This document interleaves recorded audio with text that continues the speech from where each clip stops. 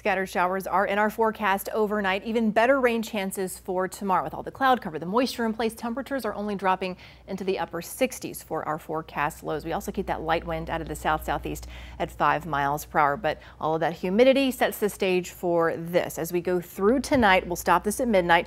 Notice not widespread showers, but as we get into early Sunday morning, that's exactly what we're looking at here. Periods of showers and storms off and on. Notice how everything becomes a little more intense as we get closer to 9:30.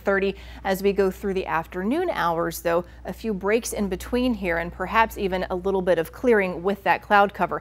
That's going to help maybe intensify a few thunderstorms that roll through tomorrow afternoon. There's 7 o'clock as we approach the evening hours.